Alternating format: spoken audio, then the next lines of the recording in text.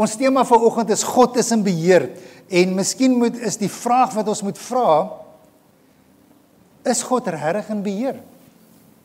Is God regtig in beheer as jy in die geloof gebede bid en dan gebeur dit nie soos wat jy gedink het dit gaan gebeur nie. En dinge werk nie uit soos wat jy gedink het nie. Is God regtig in beheer as ou kyk wat in hierdie oomblik in hierdie wêreld aangaan, dat dit lyk asof daar weer dat die twee groot moondhede Rusland en Verenigde State besig is om weer in hierdie ek wil amper sê as opponente teenoor mekaar te sit en elkeen begin sy maatjies by mekaar maak en terwyl ek wil amper sê die plaaslike bevolking aan Israel se kant is ons regering aan Gaza en Hamas se kant en dinge maak net nie sin nie. Is God regtig dan in beheer? En weet julle wat so wonderlik is dat daar is profetiese woorde in die Bybel wat ons noem apokaliptiese eskatologiese woorde wat eintlik maar net twee fancy name is om te sê dit is visioene en drome oor die eindtye, oor hoe dit gaan gebeur. Openbaringe is byvoorbeeld so 'n pragtige boek oor die eindtye. En dan hier in die Ou Testament kry ons ook 'n klomp profesieë waarvan Daniël, hierso van Daniël 7 verder aangaan oor Daniël se profetiese woorde en drome en visioene wat van hulle al in vervulling gegaan het, van hulle soms nog nie in vervulling nie. Maar dit gee vir ons half 'n antwoord op die vraag, is God in beheer? Volgende week gesels ek, julle sal onthou dat verlede week se tema was, God is die God wat die onmoontlike moontlik maak. Maar wat daarvan, en dit gaan, so hierdie is 'n profetiese blik eintlik op daai tema, maar wat daarvan as hy dit nie vir jou doen nie? As God nie die onmoontlike, wat net hy kan doen, vir jou nie moontlik maak nie. Hoe moet jy daaroor voel? Ons het verlede week die een kant van die storie gehoor met die se ongelooflike getuienis oor Petrus wat verdrink het en dood was en joh, ek het sommer hoendervleis gekry en hoe dit ons geloof nie gestig nie. Maar wat aan die ander kant, hoe moet ons dan daaroor dink as ons geweldig gebid het en gelowig gebid het? Ek sit by 'n voorbeeld en ek wil juist vir vra sy gaan kans sien. Ek sit en dink aan so Zetselje, sy seun Cornel wat in 2014 amper 'n fratsongeluk oorlede is in die hospitaal op die ou einde. En ek sal nooit vergeet nie hoe ons soveel mense was dat ons die Wiesen of die kafeteria by Green Acres was nog daai tyd agter gewees in die hospitaal. Dit was vol. Mense het in die voorportaal gebid. En ons het gelowig gebid en ons het gesmeek by die Here om die onmoontlike moontlik te maak. En toe het hy nie. En hoe moet ons as gelowiges praat daaroor? Is daar 'n manier wat ons gehelp kan word om te verstaan dat dit nog steeds die God is wat die onmoontlike gedoen het, maar hoekom het hy dit dan nie toegedoen nie? So ek wil nou nie volgende week se preek nou preek nie, want dan kom julle nie, so dit sal volgende week, dis waaroor ons volgende week, en julle kan vir my bid, dat ek regtig waar vir julle 'n mooi antwoord uit die woord gee, wat ek glo daar is wonderlike antwoorde, selfs vir sulke situasies. Maar hier in Daniël 7, so tot Daniël 6, wat natuurlik Daniël in die leeukuil was dit redelik kronologies gewees. Maar van Daniël 7 sien ons Daniël se drome en visioene, en hulle is nie kronologies, so waar ons eintlik geëindig het by koning Kores, en ek wil amper sê, die koninkryk van die Mede en die Perse, wat toe in beheer is in die Babyloniese koninkryk, spring ons eintlik nou terug, en ons spring terug na koning Belsasar toe, en in sy eerste regeringsjaar. So ons gaan daar saam lees vanaf vers 1, Daniël 7 vers 1. Julle sal sien, dit is 'n interessante profetiese woord, en ons gaan die woord daar word van 4 diere gepraat met verskillende prentjies. Ek noem die kleure, kan julle daarmee duidelik sien. Dis elke keer 'n ander dier. Okay. In die eerste regeringsjaar van Belsasar, die koning van Babylonië, het Daniël 'n droom gehad. Dit was visioene in sy kop terwyl hy in sy bed was. Hy het daarna die droom neergeskryf. Die hoofsom van die gebeure het hy saamgevat. Daniël het die volgende gesê: In my visioen in die nag het ek gesien hoe die 4 winde van die hemel die groot see in beroering bring. 4 groot diere het uit die see opgekom, elkeen anderste as die ander. Die eerste was soos 'n leeu met die vlerke van 'n arend. Ek het bly kyk totdat sy vlerke uitgepluk was. Hy van die grond af opgelig is, op 2 voete soos 'n mens neergesit is en die hart van 'n mens aan hom gegee is.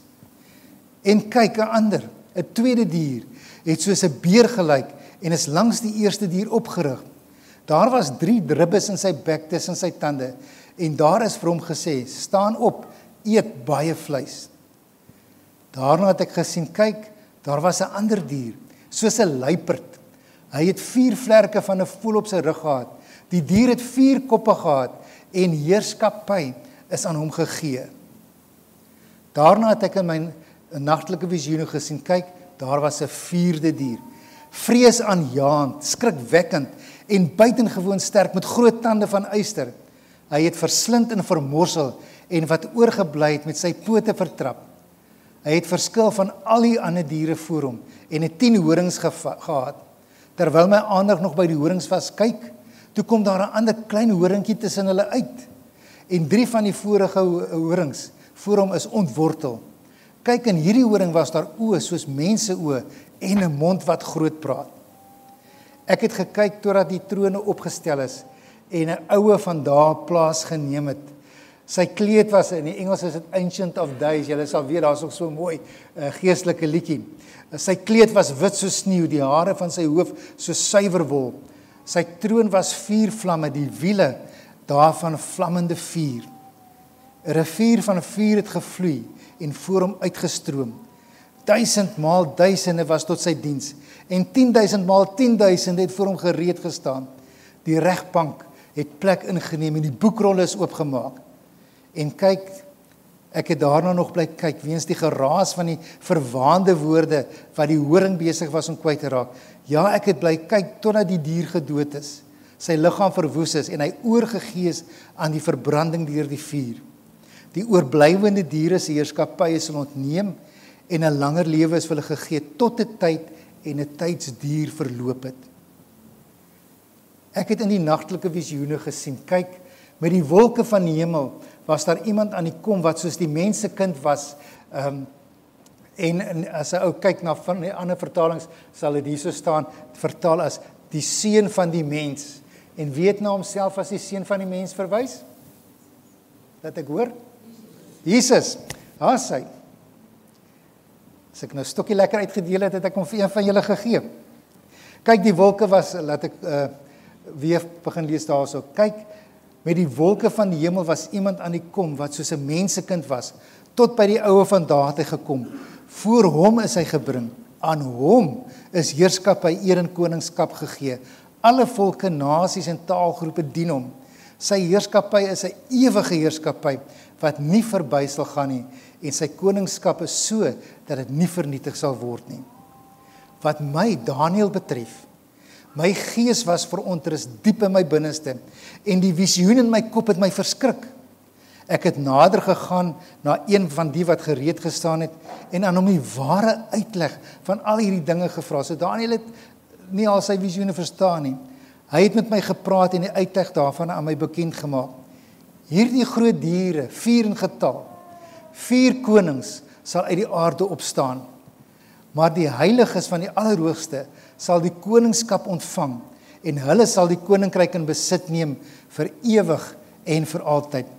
Toe wou ek sekerheid kry oor die 4de dier, wat van al die ander verskil het, buitengewoon vreesaanjaend, met tande van yster en naels van brons, wat verslind en vermorsel, en dit wat oorbly met sy pote vertrap, en oor die 10 horings wat op sy kop was, en die ander horing wat uitgekom het, waarvoor 3 ander moes wyk, die horing met oë en 'n mond wat groot praat, en wat groter gelyk het as die ander. Ek het gesien hierdie horing maak oorlog teen die heiliges, en hy was besig om die oorhand oor hulle te kry, totdat die oue van daar gekom het, en 'n uitspraak gegee ten gunste van die heiliges van die Allerhoogste. Die tyd het toe aangebreek, en die heiliges het die koninkryk in besit geneem. So het hy gesê, die 4de dier beteken, 'n 4de koninkryk sal op die aarde wees, wat van al die ander koninkryke verskil. Dit sal die aarde verslind en dit vertrap en vermorsel.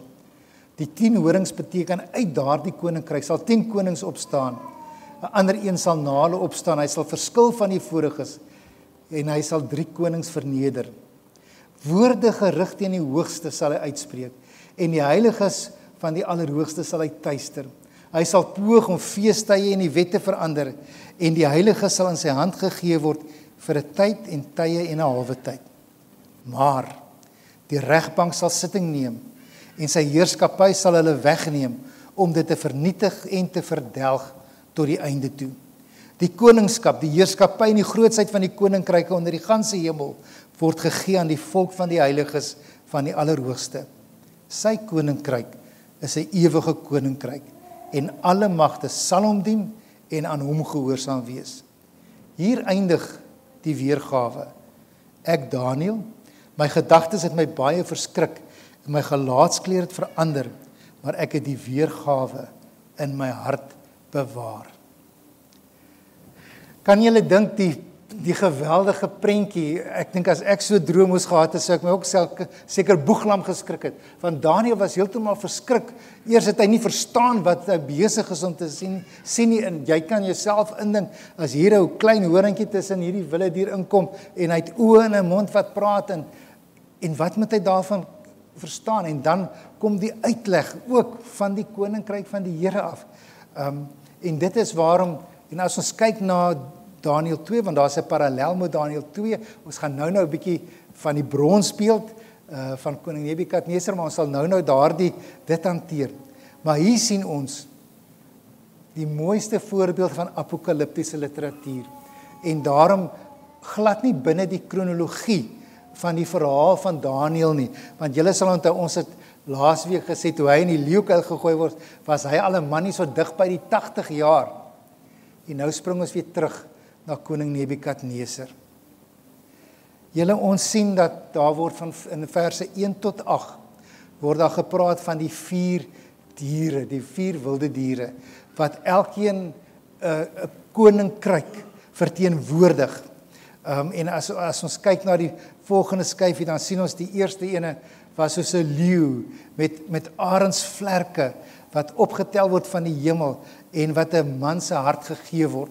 Die tweede een was soos 'n beer wat op sy kant gestaan het, 3 ribbes in sy mond gehad het, en hy was 'n opdrag gegee om soveel as moontlik vleis te eet.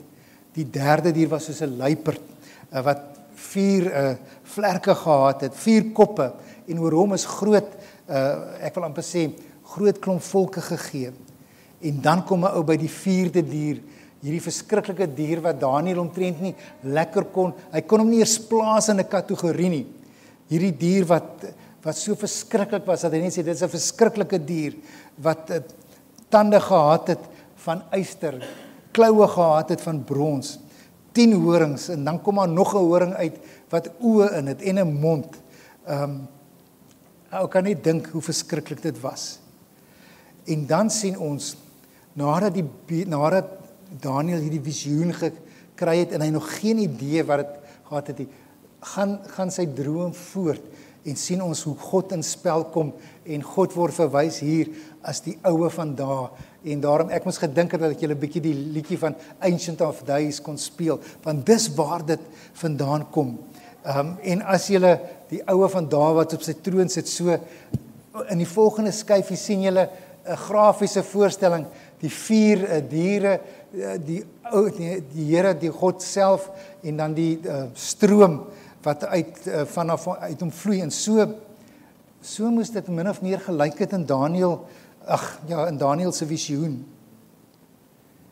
En dan sien ons, en selfs die Nuwe Testamentiese literatuur verwys na Jesus as die seun van die mens, dat aan hom word op die ou einde die finale koningskap gegee, en dit verwys natuurlik na Jesus se tweede koms, wanneer hy finaal koningskap gaan oorneem, sy wederkoms, en daar dan nie meer in 'n gebroke wêreld gelewe gaan word nie. In verse 15 tot 28 lees ons van Daniël se verskrikte reaksie, dat hy was ontsteld oor wat hy beleef het, veral in vers 27 waar ons sien, vers 28 waar ons sien, hy begin verstaan, want nou is hier vir hom 'n uitleg gewees. In verse 16 en 27 sien ons dat die Here self, dat God self vir Daniël 'n verklaring kom gee van wat beteken hierdie, ek wil amper sê verskriklike visioen met hierdie 4 diere, want as 'n ou dit self so lees, dan jy moet so kop hou, jy verstaan nie eintlik wat jy mee besig is om te lees nie. En dan sien ons, en dis hierso waar die parallel, sowel as die verskille met Daniël 2 gaan inkom, is ons kan sien hoe Daniël 7 en Daniël 2 met mekaar vergelyk word. En as ons kyk na die volgende skyfie, dan sien ons dat elke dier verteenwoordig 'n koninkryk wat oorneem op die wêreld. Die eerste koninkryk was natuurlik die koninkryk van koning Nebukadneser, die Babiloniese koninkryk.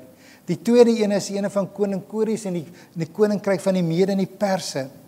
En dan die derde koninkryk wat nog sou kom, want Daniël het die eerste 2 koninkryke beleef, is natuurlik die koninkryk van die Grieke, en dit was Alexander die Grote, wat byvoorbeeld die wêreldstad Alexandrië in Egipte gestig het, om dit die intellektuele hoofstad van die wêreld te gemaak het, en waar ons gemeente se naam vandaan kom, want die Faros was die oorspronklike lighuis in die stad Alexandrië.